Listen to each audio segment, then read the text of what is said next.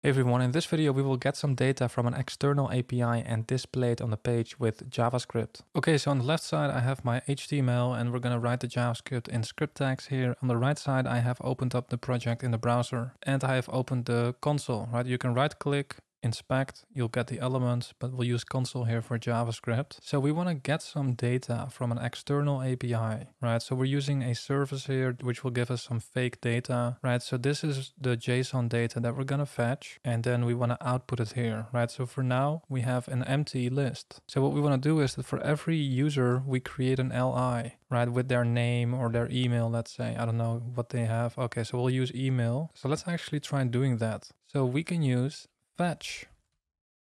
This is built in the browser and we only have to give the address. So I'm going to copy this. I'm going to paste the URL here and let me actually show you this in full. Now fetch is promise based. So we actually get a promise here. You can consume a promise in two ways. You can tag on .then, or these days you can also write await in front of it. I have a whole video on fetch. Definitely check it out after this one. We'll use the traditional syntax here. And then usually people format it like this. This will actually already send a request. Eventually we get a response and we get access to the response in here. We can call that response or just res.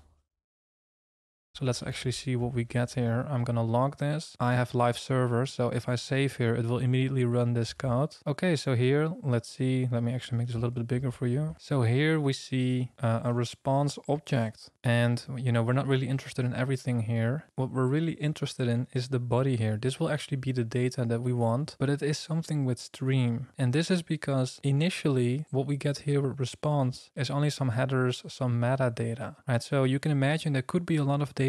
So we don't get all of the data immediately, right? We have to wait some additional time before all the data has been streamed in, you could say, right? So what we're going to use here is res.json. So with this method, we will wait until everything has been streamed in and then immediately parse the data as JSON, because the data will come in the format of JSON and we want to convert that from JSON into normal JavaScript, right? And we will return this. So this will actually also give us a promise and we are returning that promise here. So we can tag on another .then, we can chain these .thens, and whatever the value is with which this promise gets fulfilled is what we get here. And that will be the actual data in normal JavaScript format, right? So let's see what we get here. I'm gonna save, and because of live server, it will automatically make that network request. Okay, so now we get the actual data in normal JavaScript, right? So now we can work with this in here. Now we haven't done anything with error handling, but typically you also see something with catch, right?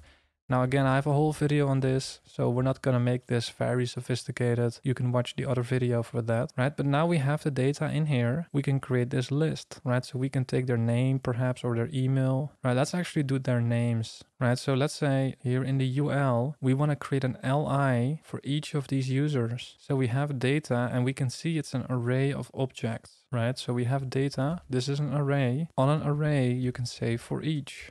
Right, so it will go over each element in the array. Each element here is an object representing a user, right? So I can call that user, right? And what I want to do with this user is, well, we want to create an LI, put their name in the LI, and then insert that here in the HTML, right? So we can create the HTML markup for each user. Right, so I can say markup, and it's nice to use template literals for this. So we can say LI. Right, and in here we want to have the username, and with template literals we can use the $sign and then write it like this. Right, so we're going to get user.name.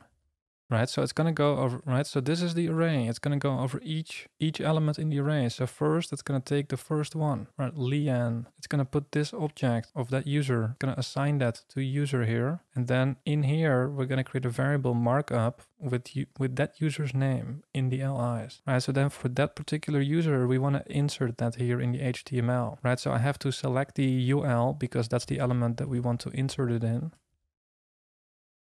Right, I'm just going to select by tag. I could give it an ID or class, but there's only one UL on the page, right? So I can select it like this. I could create a separate variable for it, but it's not really necessary here. So then in here, we can say, well, let me actually make it full screen. insert adjacent HTML. So we can insert this markup at the end of the UL or right before the end.